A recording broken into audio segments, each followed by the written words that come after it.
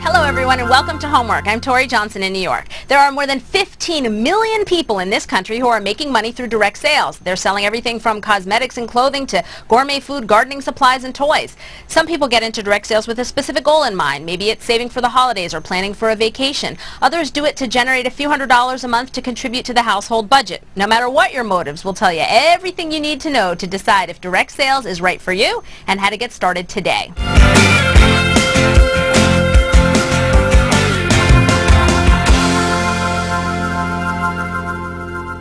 Recently on Good Morning America, we profiled a stay-at-home mom who went from making $200 a month to $2,000 a month. Here's Robin Roberts with her direct sales story.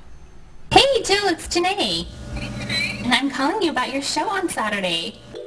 Janae Wildman has always loved meeting new people. Today, she's a branch manager with Longaberger American Crafts, a company that direct sells products and home shows, fairs, and community events. So as I pass this around, just so you know, this is a dressed, what we call a dressed basket. Janae first dabbled in direct sales from home to pay for her daughter Caitlin's dance lessons, but soon discovered she could control her own income and gain flexibility. I would go out one night a week or so and come home with $100 in my pocket or maybe even $200 in my pocket, and I thought to myself, could I turn this into something more? And she did turn it into more.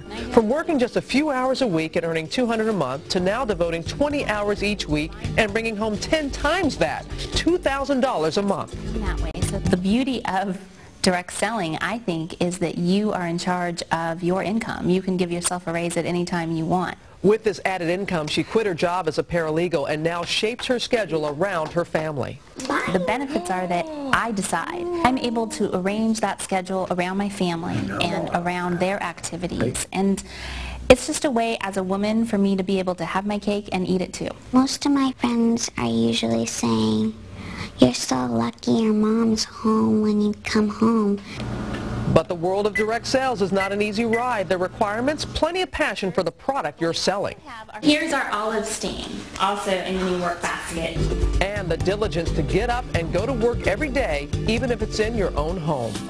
I can call people and nobody knows that I'm sitting there with a cup of coffee in my pajamas. Sometimes that's a challenge because you'd rather be doing other things. You know, maybe I'd rather be shopping, but I have to be committed to building my business or it won't be a business. My first guest is Amy Robinson of the Direct Selling Association, which represents more than 200 companies within this industry. She joins us from Washington, D.C. Welcome, Amy. Hi, Tori. How are you? Good. So tell me first off, how do I know if direct sales is right for me? What are the personality traits and the skills that you're looking for to know that this would be a good fit? Well, one of the great things about direct selling is that it is potentially a great fit for just about anybody. The breadth of products and services that are available through direct selling means that just about anybody can find something that's going to be a fit for them. And you know, as we heard in the opening piece there, you know, finding passion for a product is really important. And frankly, a lot of people who are customers of the product start selling the product because they love those products so much and they want to get even more involved and they love to have that extra money in their pocket every month.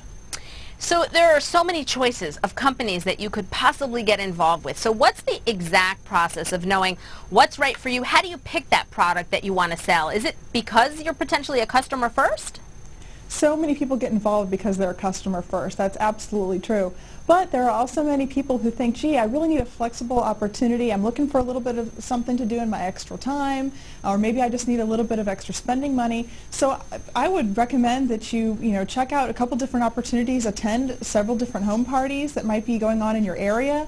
Find out what kind of products and services are available and see what might be a great fit for you, because one of the greatest things about direct selling is the person who is selling those products knows a lot about the products, so they're really able to help the customers find a product that's going to work for them, so that it helps ultimately to make your customers happy and really to help you achieve your goals as well. Sure.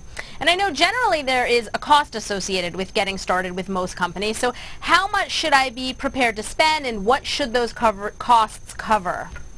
You know, the cost for getting started in direct selling can go anywhere from $0 up to several $100s. And really, the key that I always tell everyone is to make sure that you're getting something in return that's reasonable for what you're spending. Usually you're going to get a sales kit for whatever the startup fee is. It might include some product samples, catalogs, order forms, and basically everything you need to get started in that business. And you know, that varies from company to company, and you really have to evaluate what you're getting in return for that startup cost. Some of the companies also are going to provide some type of training. Could I expect training to go along with it?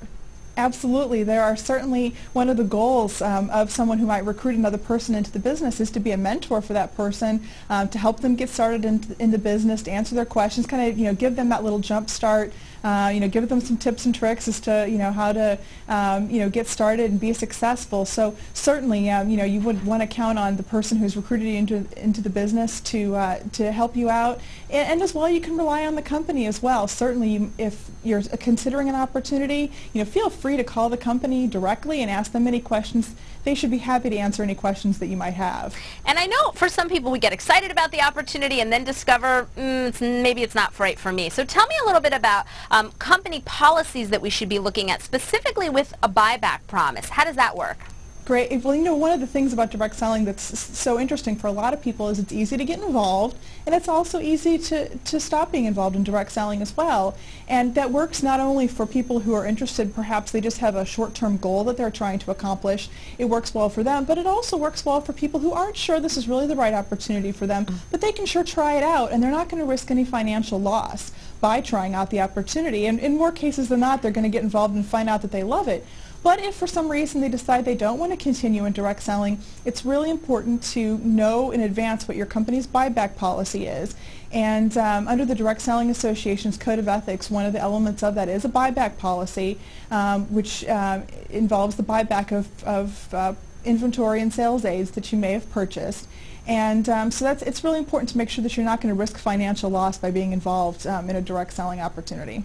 And finally, the last thing I want to ask is, if I'm still not sure about an opportunity, you say that I should be able to call a company directly, be able to ask all of the questions that I might have on my mind, attend a party, and I should be able to get those answers before I have to commit.